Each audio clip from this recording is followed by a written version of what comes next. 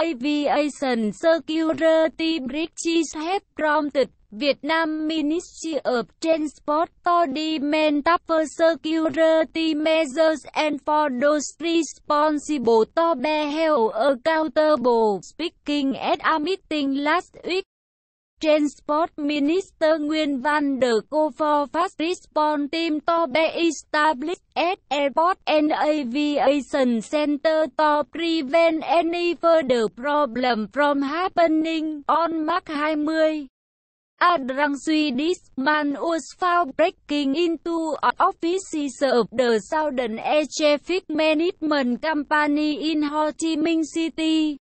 Security officer tried to stop him but he fought back and made his way inside the building before being taken down and transferred to police 2 weeks before that. A mental patient snuck onto a Vietnam Airlines flight from Vinh in central Vietnam to Ho Chi Minh City without a boarding pass. An investigation found that the man had scaled out around the airport before bypassing security barriers to reach the aircraft. These recent breaches are extremely dangerous and indicate that aviation security is vulnerable. A senior aviation official told VN Express the breaching at the Southern Air Traffic Management Company, which monitor hundreds of flights every day, could have caused devastating consequences if the intruder had been armed.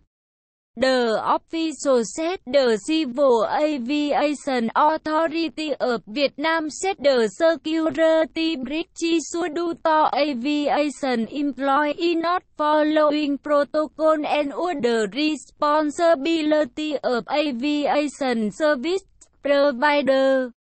Vietnam has seen a recent boom in air travel. The country served more than 94 million air passengers in 2017, a 16% increase from the previous year. Video được tài trợ bởi nhiệt kế hồng ngoại bán tại shop lặt vặt.com.